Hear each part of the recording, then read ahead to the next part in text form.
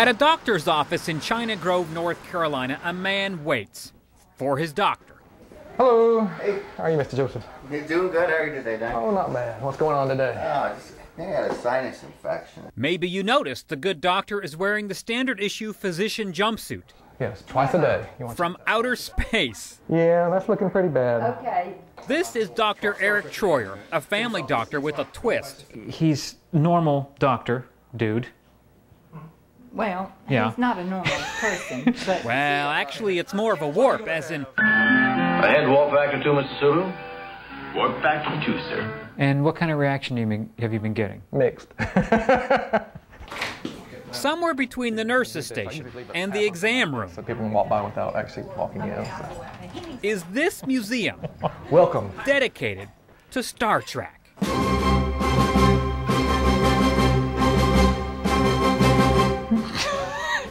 What did you think when you came in? This was the procedure room. We used to do minor procedures in here, but it's never a good room. The floor was uneven, the bed didn't sit level. So why not turn it into a Star Trek museum. room? Why not? Hang on, Doc. You went to the auction? The auction. What auction? Christie's, New York City. The big shot auction. The big shot auction. Is some of this stuff real? All of it's real.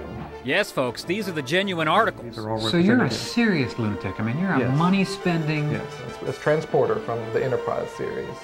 I went ahead and recorded the sound effects so that I can play with the buttons and pretend to be doing all that. Scotty wore this in the Scotty wore first this in the movie. first movie. Sulu wore that in the first Sulu movie. wore that in the first movie. This is not normal. Okay. This is a little odd. It's a little odd. It's funny, it's fun, but a little strange. On a stressful day, I come in here and this is my haven.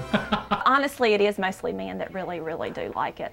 Yeah, Dr. Troyer's nurses, they don't completely get it. I mean, I can't honestly relate because I don't get into Star Trek stuff, so. No matter, his patients, they love him and swear by him. As long as he didn't get his tricorder out to take care of me, I figured out.